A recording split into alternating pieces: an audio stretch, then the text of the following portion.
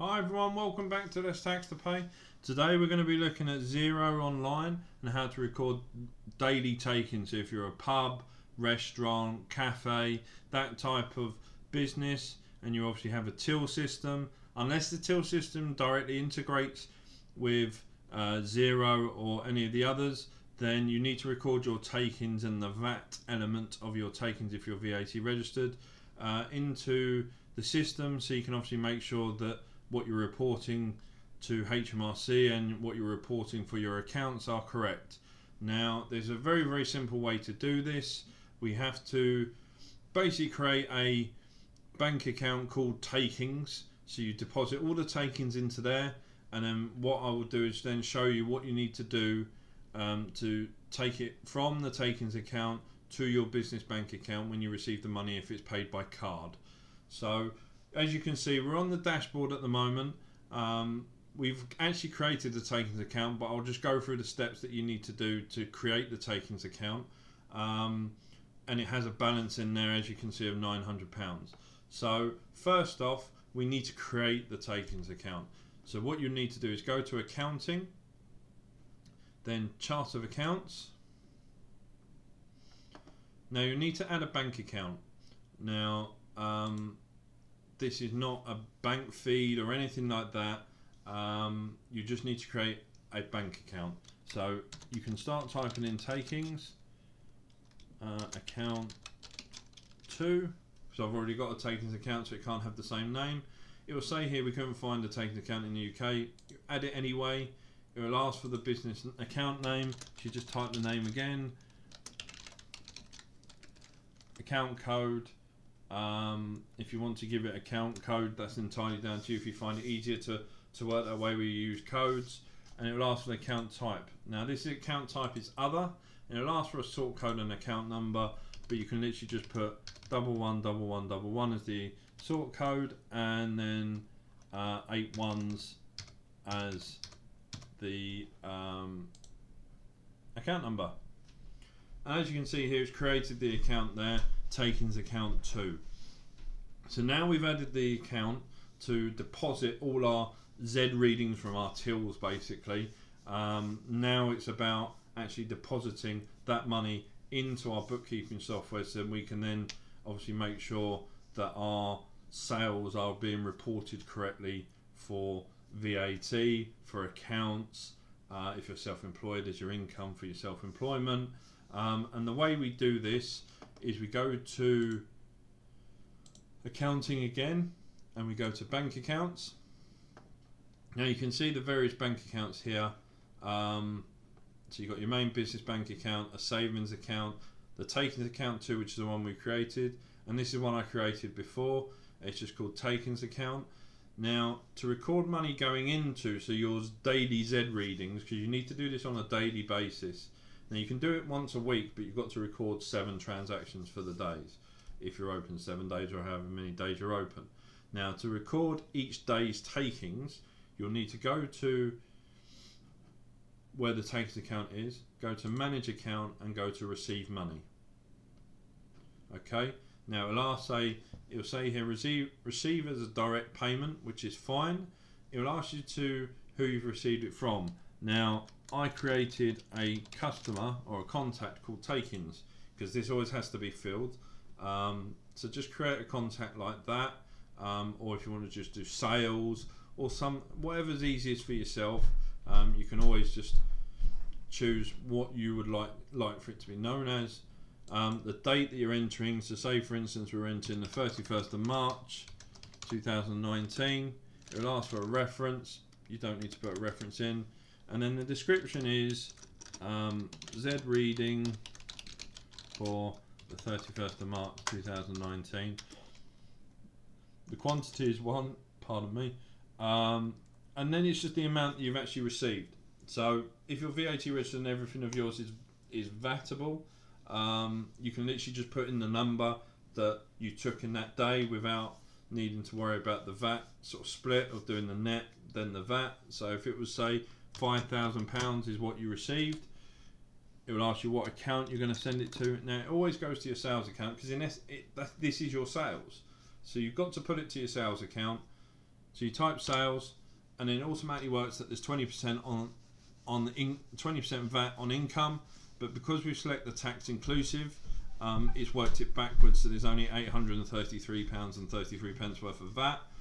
Once we've done that, we'll go save, add another, and then say for instance we've got to add the takings for today, so the 1st of April.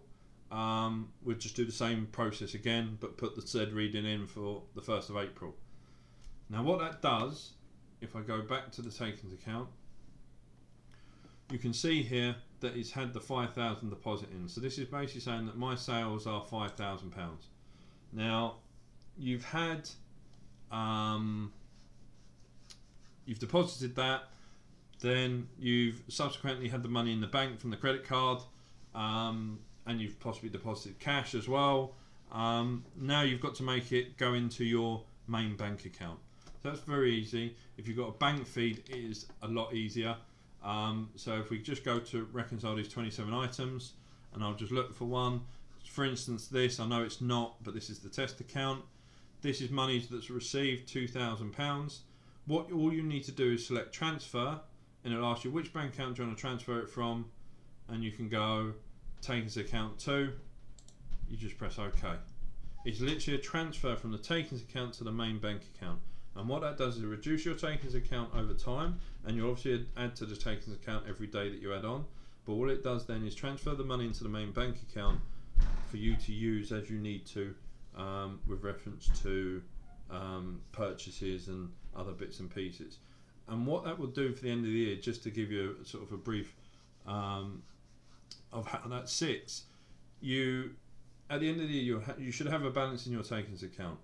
Now you'll be running a petty cash account, sort of your day-to-day receipts. Now whatever bank balance that's sitting at, if it's sitting at a minus, we then use some of the money from the takings account to make that go to zero, and then if there's any money left over in the takings account, it means then that you've taken the money, so we then could put it to your director's remuneration or director's loan account. So it just gives us a much easier way to deal with that. This idea does work for more than just the sort of catering industry, so the pubs, restaurants, cafes. If you are a car garage that has payments via different means, you can do it that way. So you do all the sales to the takings account, and as you receive the monies in, you can then transfer it. It's a much cleaner way to run your system, rather than where I've come across with other companies where they're trying to do it in so many different ways. This just makes it a very clean process, one for you to follow and one for us as accountants to follow as well. So it's just a much simpler way to record. Most POS systems now integrate fully with the likes of Xero, QuickBooks Online, and they'll do all this for you. But what they'll do is they'll put it into what they call an undeposited funds account, which is the same process. We just got to transfer it in. But this, if you want to record it and make it record manually, this is the best way to deal with it. So that's all for today. We are going to be covering some other bits with Xero with reference to bank rules and customizing the sales invoices, projects, classes, how to deal with petty cash as well. Have a look out for the videos. Have a look on our website, because the videos are linked to our website as well. So if you want to have a look at what we do and what we offer, certainly by all means. Do not forget to subscribe, hit the bell notification. Like we said in previous videos, these videos are for certainly our clients and for the wider public, so then people are not caught out, because today is the 1st of April, today is the new MTD reporting rules, so now it's going to become very critical that this stuff is reported correctly and easy, because unless your accountant is helping you do the VATs or doing the VATs for you and you're stuck on your own, this can be a very time consuming piece of work, more time consuming than you actually doing the work to get your monies in. So make sure you look at the videos, have a look through them all. If you want to leave any comments, do leave comments. If there's some parts of the system that we haven't covered and you want to have them covered, let us know. We'll get them scheduled in to be covered.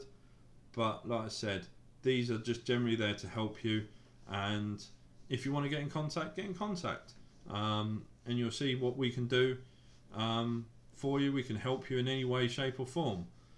So like I said, that's all for it today. We've got another video coming out tomorrow, I believe on Free Agent, doing the same thing, recording daily takings. So if you want to learn on another piece of software as well, see if it's easier on that software, we have got the video on QuickBooks Online on how to do this. It's a very similar process. Just keep having a look if you're undecided on which software you wish to take, or which software that you find easier.